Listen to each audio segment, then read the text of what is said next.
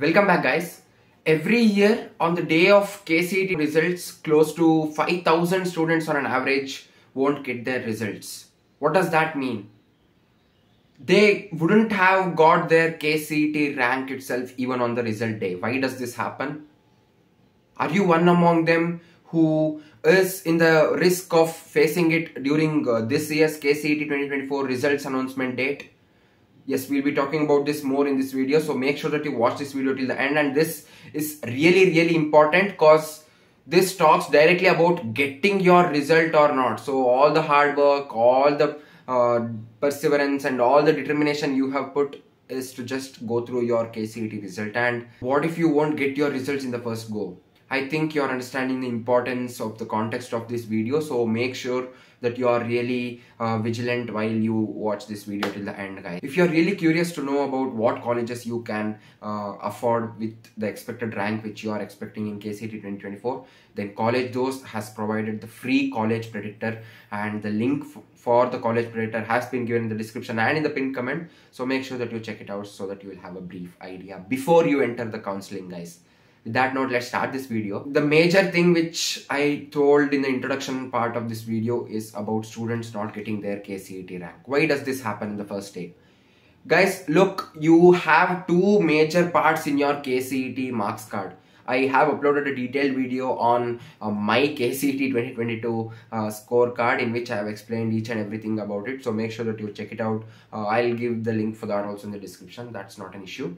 Yeah, coming back. Why does that happen? You have two main parts in your scorecard, with one belonging to what you gave in form of your KCET examination, and the other will be completely based on your 12th marks. I strongly hope all of you know the criteria or the distribution of your percentage in terms of giving you KCET results. It is 50% will be carried by your KCET marks, and the 50% weightage will be carried by your 12th marks or your PU marks or whatever may be for that reason. And in that case, the 50% from KCET, you would have given your KCET examination, so that is sorted. But the next 50% is not the same for everybody. Yeah, listen to me carefully. I hope many of you will be knowing this, but since it is really important, I'm just stressing upon this point through an extra video, guys. So if I'm uploading a dedicated video for this very narrow topic, then I hope you should be understanding the importance of it. The funda is very clear. Let me tell you about the category of students whom I'm talking about. First, if you have given your 12th examination from any other board other than Karnataka State Examination Board. Yes, CBSE, ICSE and all other boards come under this category. So those students who have given their class 12th examination in 2024 from a board other than Karnataka State Board, then you should be falling in this category. I will be talking about what is the category and what you should do. And if you are someone who is a repeater and you may have passed your class 12th last year or before last year from even Karnataka State Board or CBSE Board or ICSE Board, irrespective of the board, if you are a repeater or if you are someone who has given your class 12 this year from CBSE or ICSE or any other board other than Karnataka State Board, then you fall in this category, and you guys have to be compulsorily entering your marks in the marks entry portal which is given by the KEA in its official website. Yes, you guys would have already done it and you would have had a great idea about this particular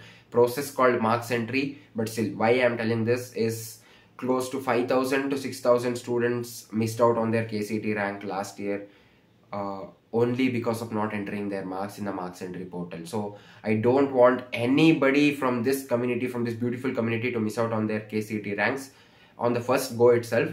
Fortunately, KEA has extended the marks entry portal from today to the next 2 to 3 days. So make sure that you are cross-checking your marks entry and in the same way uploading your marks if you have left it out for the last day, which will be habituated by you guys once you enter your engineering. So I don't want anybody to just miss out on this particular thing. So that is the reason why I uploaded a dedicated video, so that you guys are taking that pain of going and checking if your marks are entered correctly. So please make sure that you cross check if your marks are entered correctly.